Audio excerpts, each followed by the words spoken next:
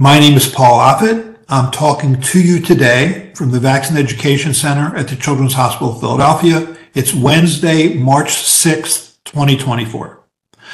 What I wanted to talk about was something that happened over the last few days, that the CDC has recommended a change in how we handle COVID. Basically trying to liken our treatment of COVID and our isolation guidelines for COVID to be more like all the other winter respiratory viruses. The recommendation was specifically that once you feel better, once your symptoms of respiratory illness have started to decline and you don't have fever, say, for 24 hours, that you can go back to your normal activities outside, preferring that you wear a mask for about 5 days. So let's take a look at whether or not this makes sense.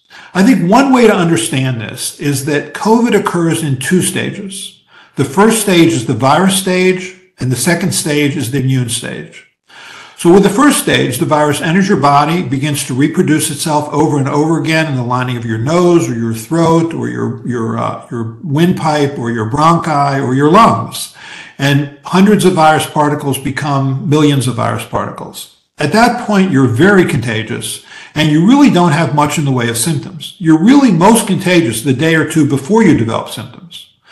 The second stage is the immune stage. That's when your immune system is fighting off the virus. Your immune system wants to kill and eliminate the virus. It does that by making antibodies.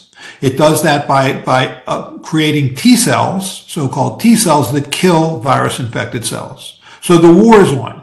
Your immune response is now fighting the virus. And with that, as the immune response increases and your symptoms increase, the level of virus replication or reproduction decreases. So as you reach the end of your immune stage, when you feel better, when you don't have as much in the way of symptoms, when you don't have fever for 24 hours, it's probably reasonable to assume that you're not shedding much virus anymore. And therefore, you can reasonably go out and about your normal activities. And I think, frankly, the recommendation to wear a mask for 5 more days is a conservative recommendation because you're probably not shedding much virus at all. So here's another way to look at this. What should you do? If you're in a high-risk group, meaning that you're pregnant, you're immune compromised, you're elderly, or you have the kind of health problems like chronic lung or liver or heart or kidney disease that put you at high risk of severe COVID, you should, if you develop respiratory symptoms like congestion, cough, runny nose, sore throat, headache, joint pain, test yourself. See if you have COVID. If you have COVID, treat yourself with an antiviral within the first few days. If you don't have, if you're not in a high-risk group, what you should do is don't test yourself. Assume that you have COVID or any of these other winter respiratory viruses. And what you should do then is you should stay home if you can until you feel better. And then once you feel better, then you can go outside and wear a mask. So I'll give you a specific example. It occurred when I was waiting in the waiting room to get on a flight here in Florida to go back to Philadelphia. So there was a man who was walking through the airport, and he was sort of sweeping up along the areas where people were waiting to get on the plane.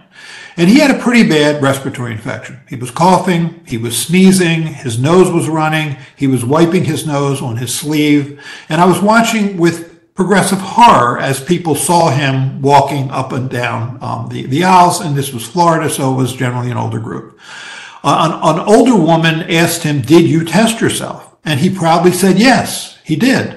So to him, that meant that he was good, that he wasn't going to really be hurting anybody because he was COVID negative. But remember, every year influenza causes between 20,000 and 60,000 deaths. Respiratory syncytial virus, or RSV, kills 10,000 to 14,000 older adults. Parainfluenza causes about 50,000 hospitalizations. And there are a variety of other viruses in the winter that also cause hospitalization and suffering and intensive care unit admissions and death. So you don't have to have COVID to cause other people harm. So I think what makes sense then, if you're sick with a respiratory infection, stay home. If you can't stay home, and not everybody can, because the sort of sick leave policies in companies differ, and some of them aren't very generous, and some people can't stay home. If you can't stay home and you have a respiratory infection in the winter, wear a mask until you feel better. And that really makes the most sense because we tend to think that if you don't have COVID, you're not causing harm to other people, but that's not true. Hopefully that helps. Thank you.